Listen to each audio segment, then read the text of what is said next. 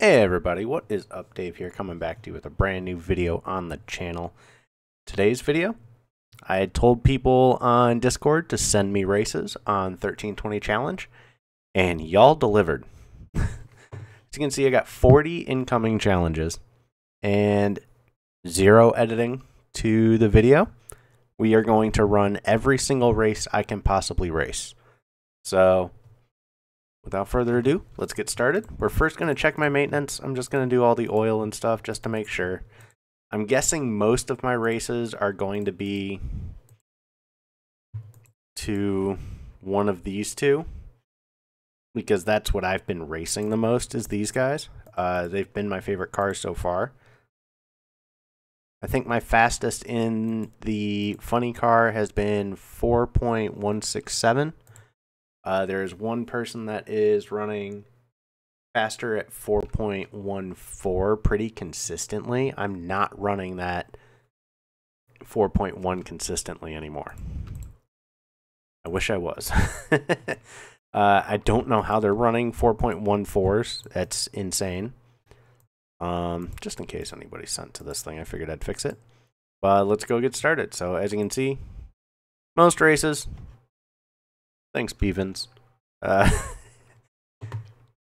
give this a shot. So the ratios on each of my funny cars are exactly the same, so I'm not worried about that. I always run clutch up on this car, and we're going to turn all this shit back on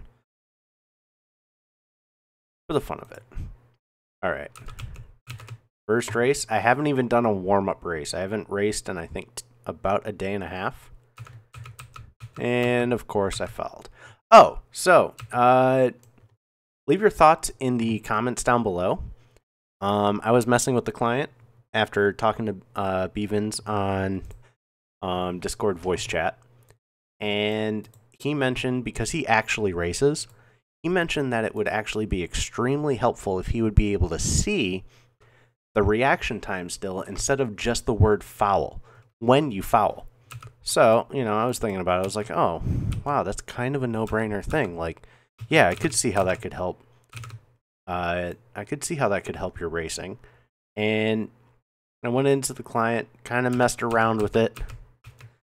Wanted to see if I could actually make that happen, and apparently you can. This man getting 501s on me, Jesus Christ. So apparently you can make that happen, and I agree. I think it is a very useful thing. But obviously, it's not vanilla to the original game, and I don't want to change too much. I don't think anybody wants to change too much of the game to, like, mess with feature sets and stuff like that. Like, look at that, a 0.498. I was 0.002 off of a perfect reaction time. That's insane.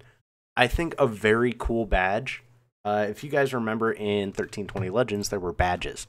I think a very cool achievement would be keeping track of how many 0.499 somebody gets, like just off of perfect, like the failed RT. I think that would be kind of hilarious. Man, talking and racing is not my thing, and neither are reaction times tonight. So if the opponent gets a bad reaction, though, it just shows -1. It does not record and send their actual reaction time for some reason. So that's kind of worthless on their side, but at least you can see your own. I need to stop fouling. This is terrible. Let's keep going, though. I'm only, what, like 4 races into this? Jesus Christ, I got a long way to go. Watch somebody, like, send me races while I'm doing this. 495? Really? Can we just count these? The other night, I was getting 4.1 after 4.1 after 4.1. I haven't changed my ratios all that much. I don't know why I'm not hitting 4.1s anymore. Pretty much at all. But we're gonna... I bet you it's my shifting. 203, I'm closer. Good lord, he's running faster. I don't have that car anymore, so I guess it's not 40 races that I'm going to run. I do still have this. I don't know what it runs. We're just going to say 4.3. Let's try it. I don't know what this thing runs. We're going to go in blind. This should have very similar ratios to my funny car. Not going to lie, they use almost the exact same ratios, at least for me. So I am way better at launching this car. I don't know why. Oh, wow, I actually did pretty well. 4.3 was actually a really good estimate. So let's go. I got 32 more races. Oh my god. I'm not good at doing commentary. Like, how do I talk for 30 more races? Oh my god. There we go. Those were good shifts. That was a very good race. I'm proud of that one. Alright. So, what kind of ideas or what do you guys kind of expect out of the 1320 challenge game being back up? You know, I want to hear about your experiences. You know, I'd really like to hear people's history with the game. I love hearing that kind of stuff. Like, oh, I started playing because of my brother. I started playing because of one of my friends in middle school. Like, those kind of stories. I don't know why I like them so much. I wish I remembered how I found the game originally. I don't know. I'm going to go change my ratios. I don't know how I found the original game. I really wish I did. What's the... Wow, the final drive on this one's way lower. But yeah, as far as I remember, I had gotten my very first computer. It was like Christmas of... I want to say like 99 or 2000. Something crazy like that is when I got my very first computer, and it was all thanks to my third grade teacher. We had a computer in the classroom. Granted, it was very old. Oregon Trail was still on 5 1/4 floppy disks being played on that computer. It was a very old computer. But in like 99 or 2000, my parents bought me a computer for Christmas. And my parents bring this Christmas up all the time because they thought it was really funny and kind of cute. The computer was a full setup. It was a monitor, keyboard, mouse, tower. And then I think after 2 or 3 months of having it, we got AOL internet thanks to a CD-ROM from Drug Mart. Yeah. Crazy stuff, man. Very old, some history there. But that's how I ended up with my first computer. And then I just remember I got into like gaming and stuff very quickly because I had already had like an NES and stuff like that. So like video games were not new to me. I knew about them, you know, wasn't anything I was a stranger to. I enjoyed playing Super Mario. Super Mario 3 was one of my favorite games, still is one of my favorite games. I had a Game Boy, played all the Pokemon games. I learned about emulators very early. I learned about hacking and cheating in video games very quickly because I was always the type, I always had the mindset to mess with stuff. And it was a ton of fun. It was just what I did as a kid, you know? I would take things apart and put it back together. Been doing that since basically I could hold a screwdriver and understand how to use it. I remember very, very early on. Oops. I wasn't talking so much I could stage. I remember very early on discovering that my local library carried PC games. But, you know, I could only have them for about a week based on library card rental. And I remember hating that I would always have to take out the game, you know, for a third, fourth, fifth week. And they had a limit, so people couldn't just, like, keep the games forever. I discovered no CD craps. I discovered those very early on in owning a computer on how to basically pirate video games. I never had to pirate games because my local library had such a library of PC games. They had Need for Speeds. They had Tonka Monster Truck. They had Roller Coaster Tycoon to rent. I learned about no CD cracks super early on, and from there it was basically history. I had no reason to not rent games, and I figured out how to keep them, so I no longer had to continue renting them out. And while it was a ton of fun, I always enjoyed my gaming as a kid. Hacking was another thing, and actually the funny thing about 1320 Challenge is he beat me simply by RT. Funny thing with 1320 Challenge is I discovered Challenge because of APOC. I didn't discover Challenge because of drag racing or whatever it was. I discovered it because I was looking for a game to cheat. And since I was frequently on Cheat Engine's website, I saw the Nitto 1320 section. And immediately, that's how I discovered the game. So that had to be 1.51. I want to say 1.52S was the final version. I don't know what the letters meant. There were a couple of versions that had letters. But that's how I discovered 1320. And from there, the rest was history. So, I don't know. I guess say what you will. Everybody knows my history with Legends. Everybody knows my history with Racing Rivals. So, to some people, I guess it's not going to be a surprise that when I discovered Challenge, it was because of cheating. It wasn't because of racing. I literally discovered the game because I was looking for something to cheat. Terrible reasoning. But, yeah, I have always enjoyed cars. Obviously, if you look at any of my YouTube shorts, most of them are car related. Most of them are Fiat related because that thing breaks all the time. And I just don't really know what to... That was it. I mean, I remember discovering how to edit Need for Speed Hot Pursuit 2 on PC, the car stats, super early on. I just figured out that you could open up the game files in Notepad and modify vehicle values. Of course, my fastest ET so far tonight is on a foul.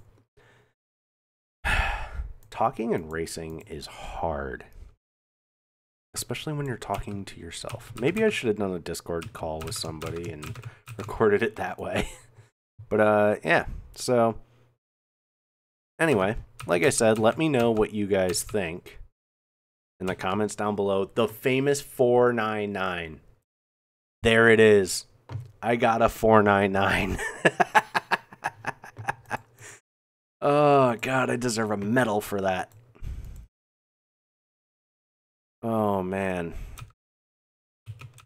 But yeah, it's my gaming history has been a ton of fun. I got a Nintendo 64 the year they came out. Then, 4 months later was my birthday. My birthday's in April. I remember getting, I picked Snowboard Kids 2 over Super Smash Bros. And to this day, I do not regret that decision. I still have the same cartridge from when I was a kid. I love Snowboard Kids 2.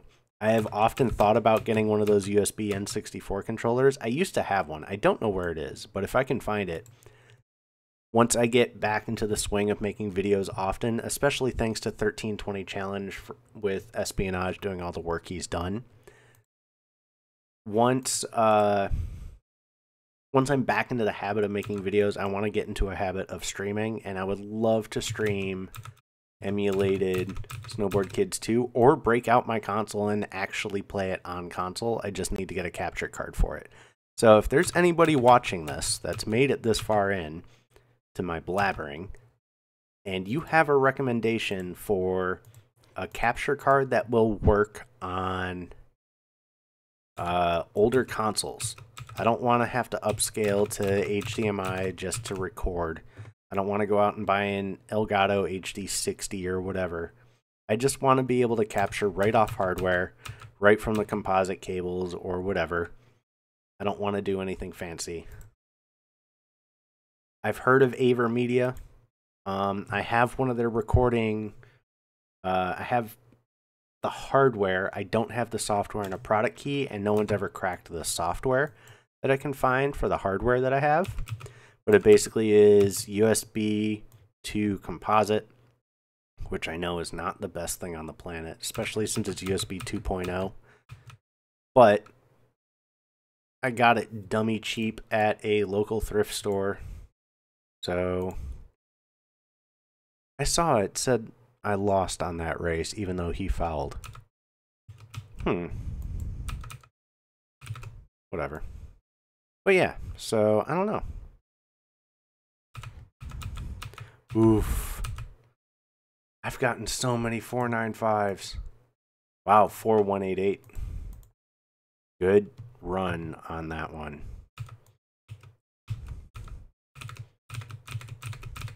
There we go. Getting staged properly, and oh, I didn't go back to neutral because I hit the keys too fast. That happens really often. Who knows?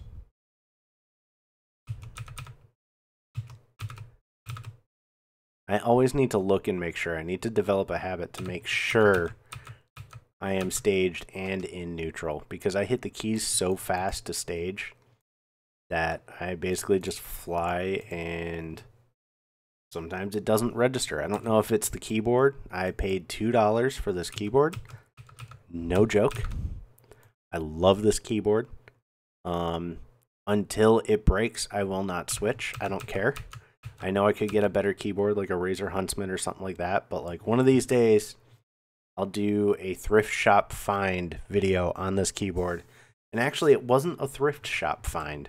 I don't know how many people actually know this.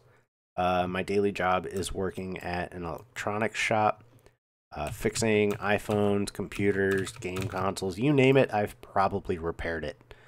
So what I basically do sometimes is, or what we do sometimes is we get return pallets just for, you know, especially around the holidays, like right now, we get randomized return pallets to just throw pointless, easy stuff to eBay that people might buy for Christmas presents or things like that. So, you know, computer keyboards, mice, other computer peripherals, you know, maybe phone peripherals and accessories, game controllers. Pretty much you name it, we've probably bought it before. This keyboard came out of one of those lots. We bought a lot. That's basically what it's called. It's called a lot. When you buy like a pallet of stuff, you're buying the lot of stuff. And we bought this pallet of computer keyboards. This was the only one in it like it. And for some odd reason, the round keys and the RGB just sucked me in. And it's not true RGB. It's not addressable. Top row is yellow. Next row is green. Next row is blue. Next row is pink. Next row is orange. It's not true RGB. But it does patterns. It does. I don't have that car anymore. It does patterns. Does stuff like that. I don't have that car anymore. So I like it. If you hold down the volume knob, it's also a button. If you hold that down, you can change the flashing pattern. But, you know. Anyway, let's get into this final race here. We got the $1 million race. This is the final race of this video. Let's wish me some luck because I have not done well so far. I also just realized it didn't record any audio for the game, and I obviously can't remake this video. It is a one and done. Come on. Come on. Yeah, I lost that one because of reaction. Yep. Well, GG, everybody. That didn't take as long as I thought. 20 minutes. That's not bad. But yeah, if you want to play 1320 Challenge, you can get it from 1320challenge.com. That's pretty much all you need to know. Instructions on how to run the game is there. Leave it in the comments down below what you think about being able to see your foul reaction instead of just the word foul. That is one of those changes to the game that, you know, it's not vanilla. So I understand some people might not like it. So like this 033 instead of the word foul, let me know what you think about that in the comments down below. It's not vanilla, but I understand from the racing standpoint why some people might actually like this feature. So, hit us up, send us some races. Obviously, I'm on the game as TechX. You can send me as many races as you want, and that's just going to be more videos, because every time I wake up and I have more than 20 races, I am going to record a video of racing all of those races. So hit me up. I want, I'll give you guys a challenge. I want to log in and see at least 100 incoming races. Let's hit that. There's enough people on this game that it should only be 2 or 3 races per person, realistically. But I want to log into this game and see 100 incoming races. Y'all got probably 12 hours. Maybe it's midnight where I am almost. You have probably 18 hours before I will log into the game again. If you can get me to 100 incoming challenges, I'll live stream it instead. Let's get there, boys and girls. Who am I kidding? There's none of you here. I'm just kidding. I'm kidding. Bye.